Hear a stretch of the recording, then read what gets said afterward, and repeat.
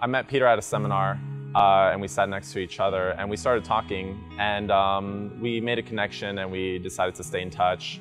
I talked to him a couple times over the next few months, and he approached me and asked if I was interested in coaching with him and in attending his event. And at the time, there was no way I could have afforded it. I had trouble paying my bills, let alone coming up with the money to come to an event like this.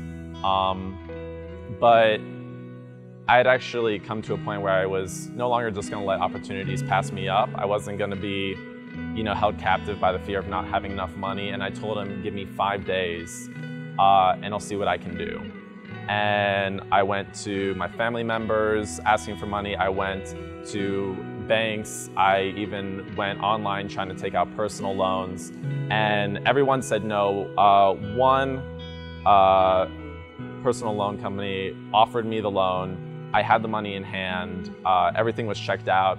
And the next day that I was going to get back to Peter, I get an email from them letting me know that they did another check and the age of my credit was too young and they pulled the money out. And so I had like 1 day left that I told Peter I was going to have it by.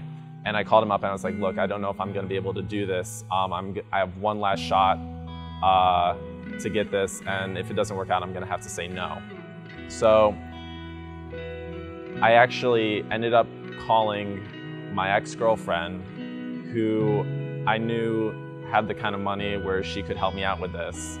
And I literally just stated the case to her. I explained what I was trying to do and the changes I was trying to make in my life.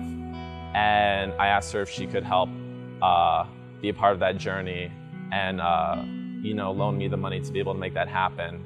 And completely unexpected, she just said yes. And literally a couple hours later, I called Peter up and I was like, I didn't even have the money in hand yet, but I was like, I got it, Peter.